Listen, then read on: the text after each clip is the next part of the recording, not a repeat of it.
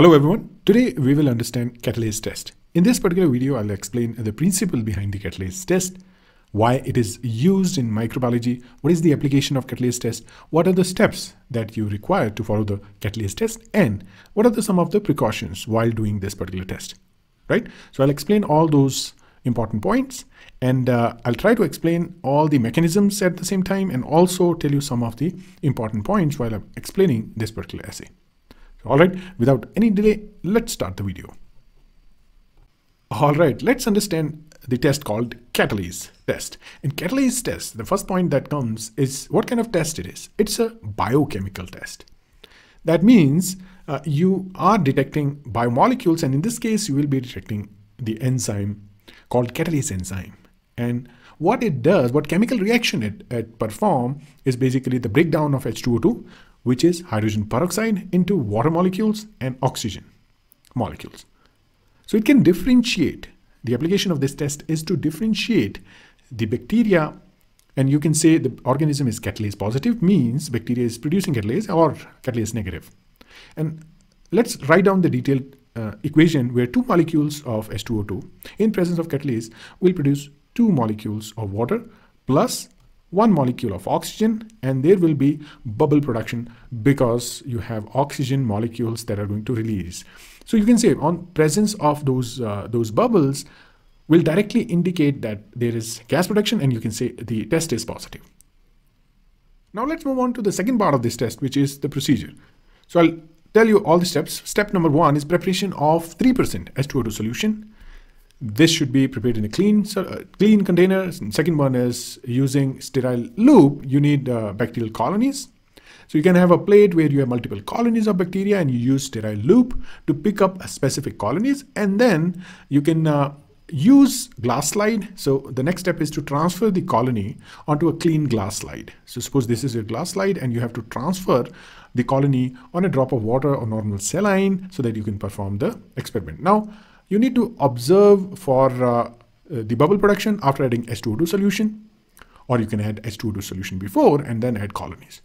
In both cases, formation of bubbles should occur, and that will indicate the presence of oxygen, means the reaction is positive. So this will indicate the reaction is positive, and you can say the sample that you've been given is positive for catalase production. So this is the brief procedure where you have multiple steps. Step 1 is preparation of H2O2 solution, which is 3% solution. It should be clean, and you need to store this solution very, very carefully, and I'll talk about the conditions also.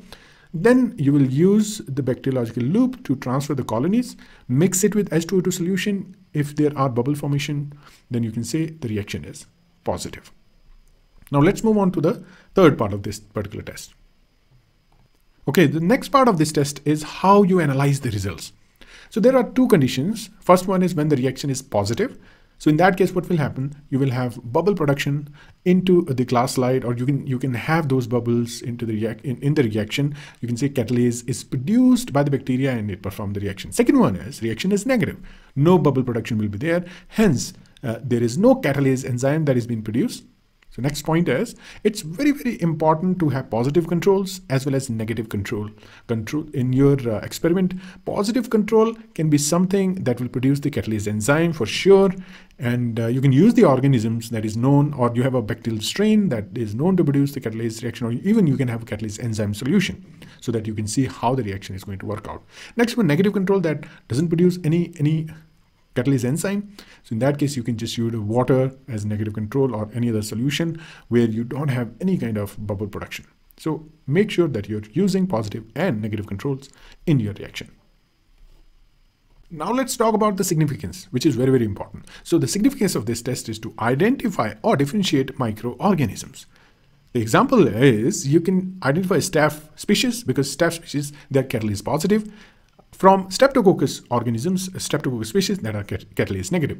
So on blood agar, if you have plates, you can and you have colonies, you can differentiate based on catalase reaction. Second one is it can also differentiate between aerobic bacteria and anaerobic bacteria, because you have catalase reaction, and you can say catalase is positive and catalase is negative. So you have anaerobic bacteria and aerobic bacteria giving different types of catalase reactions. So this test is very, very important in microbiology. You can differentiate organisms very, very quickly because reaction is very quick.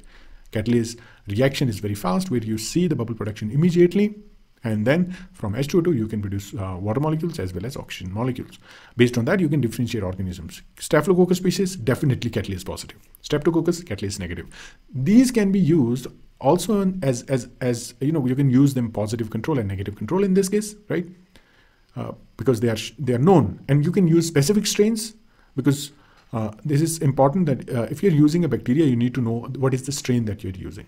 So that will be your proper procedure. That will be a kind of a proper process to perform this particular reaction. All right, moving to the last part, which is precautions. You need to be careful while handling H2O2 solution, because it's highly strong oxidizing agent. It can cause skin irritation. So while preparing this, you need to be careful. Second one, H2O2 needs to be freshly prepared. You need to prepare it. Fresh solution, you need to have fresh solution of H2O2, and then you need to observe very carefully, and then avoid getting the results that are maybe false positive results because of evaporation. So you need to differentiate between positive as well as negative reactions. That is why using controls is a very good idea, so that you can differentiate between what is actual positive and what is actual negative reaction. So 3 important points. 1, you need to be very careful while handling H2O2. Second one, it should be fresh. Otherwise, what will happen? You will get false negative results, right? Maybe it was positive, but H2O2 is not fresh, so you can get a negative results. Third one, how you observe the reaction. It's very important. You have to be very careful. You need to mix it properly. And then if you have some results, you need to differentiate between what is evaporation and what is bubble production. So these are the important points that you need to remember, and this is how this test is done. I hope in a quick way I have given you the summary of Catalase test. I'll bring out more videos like this, so that you should be able to understand the biochemical tests. If you like the video, then please hit the like button, and do let me know if you want more videos, more such videos. I'll be happy to create more videos on the topic that you like. All right, thank you so much everyone. We'll meet in the next one.